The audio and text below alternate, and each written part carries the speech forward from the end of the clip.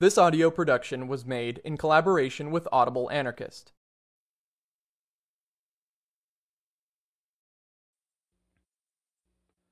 Socialism Reaffirmed by Maurice Brinton. We here outline certain ideas which might form a basis for a regroupment of revolutionary socialists. None of the traditional working class organizations express the interests of the class. Their degeneration and bureaucratization have been accompanied by a profound decay of socialist theory, of concepts of struggle and organization, and even of fundamental notions concerning the nature of socialism.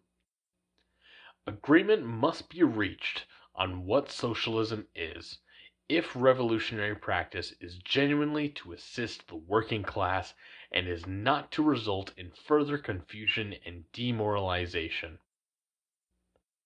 The following points are, in our opinion, quite basic. 1. The proletarian movement is the self-conscious, independent movement of the immense majority in the interest of the immense majority. Some of the revolutionary tendencies pay lip service to this idea. None take it seriously or even seem to understand its implications. Self-conscious implies that the class itself must understand the full significance of its actions. Independent implies that the class itself must decide the objectives and methods of its struggle. 2. The emancipation of the working class is the task of the workers themselves. The working class cannot entrust its historical task to anyone else. No saviors from on high will free it. The class will never achieve its power, if it entrusts the revolutionary struggle to others. Mass socialist consciousness and mass participation are essential. The revolutionary organization must assist in their development and must ruthlessly expose all illusions that the problem can be solved in any other way. Moreover, the working class will never hold power unless it is prepared consciously and permanently to mobilize itself to this end. All previous attempts by the working class to delegate power to specific groups, in the hope that such groups would exert power on its behalf, have resulted in the formation of bureaucracies and in the economic and political expropriation of the working class. Socialism, unlike all previous forms of social organization, required the constant, conscious, and permanent participation of the great majority. 3. The fundamental aspect of all class society is that a specific social group assumes a dominant position in the relations of production. In this position, it firstly disposes of the conditions of production, and secondly determines the distribution of the total social product. Individual ownership of the means of production is but one of several possible ways in which a ruling class can legitimize its domination.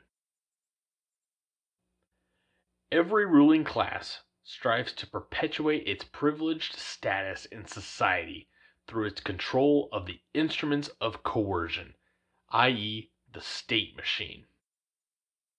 No ruling class in history has ever surrendered its dominant position in the economy and its control of the state without ferocious struggle. 4. The fundamental contradiction of contemporary society is its division into those who own, manage, decide, and direct, and the majority who, because they are deprived of access to the means of production, have to toil and are forced to comply with decisions they have not themselves taken. This contradiction is the basis of alienation, of the class struggle, and of the deep-going crisis which affect both bourgeois and bureaucratic societies. The objective of the class struggle is to ensure, through the revolutionary accession to power of the working class, the abolition of all antagonistic divisions within society and of all the limitations these divisions impose upon men's lives. 5. By its everyday struggle in capitalist society, the working class develops a consciousness that has an essentially socialist content. The class struggle is not only a struggle for surplus value, it is also a struggle for completely different conditions of existence. This struggle takes place at the point of production, where it challenges both bourgeois and bureaucratic prerogatives of management. It is in the factory and the workshop that the workers counterpose their wishes and aspirations to the bureaucratic decisions of the bosses and attempt to assert their own forms of organization against those imposed upon them from above. This aspect of the class struggle has the most profoundly revolutionary implications. For who manages production manages, in the last analysis, society itself. The revolutionary organization must stress, in its agitation and propaganda, that particular aspect of the working class struggle and underline its fundamentally socialist content.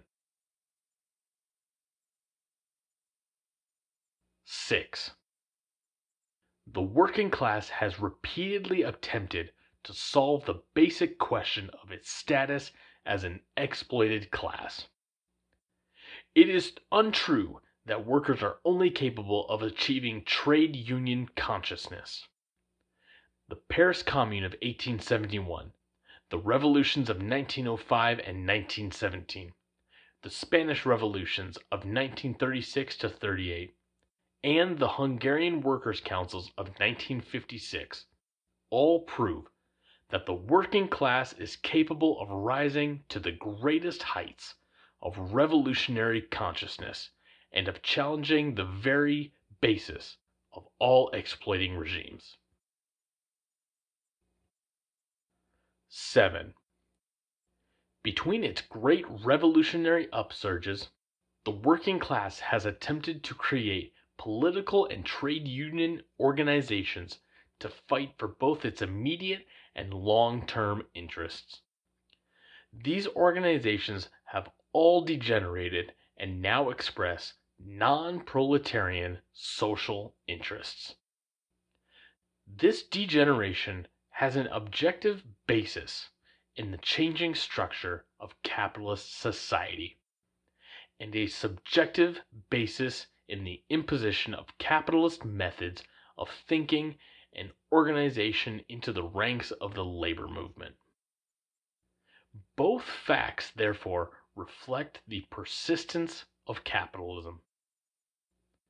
The struggle of the working class for its social emancipation is not just a simple day-by-day struggle against capitalist exploitation. It also takes place within the working class itself, against the constant rebirth of capitalist ideas and reformist illusions. The fight of the revolutionary organization against all forms of ideological mystification and against those who disseminate them is both essential and inevitable. 8. Socialism means workers' management, both at the level of the factory and of society as a whole. If the working class does not hold economic power firmly in its own hands, its political power will be insecure. As long as the working class holds economic power, its political power cannot degenerate. Factory committees and workers' councils are the probable forms through which the working class will exert its rule. Nationalization and planning can only have a socialist content if associated with workers' management of production and working class political power. In and of themselves, they can solve nothing. If the workers do not themselves manage society, nationalization and planning can become ruthless instruments of exploitation. 9. The class needs a revolutionary organization, not as its self-appointed leadership, but as an instrument of its struggle. The organization should assist workers in dispute, help through its press to generalize working class experience, provide a framework for linking up autonomous organs of working class struggle, and constantly stress the ideas and revolutionary potentialities of independent mass action. The structure of the organization should reflect the highest achievements of working class struggle, rather than imitate capitalist types of organization. It should anticipate the socialist future of society, rather than mirror its capitalist past. In practice, this means that local organs have the fullest autonomy in relation to their own activities that is in keeping with the general purpose and outlook of the organization. That direct democracy is resorted to wherever materially possible, and that all central bodies have power of decision involving others should be constituted by delegates, these being elected by those they represent and revocable by them at any time. This has been a production of Audible Anarchist. You can find more Audible Anarchist on YouTube.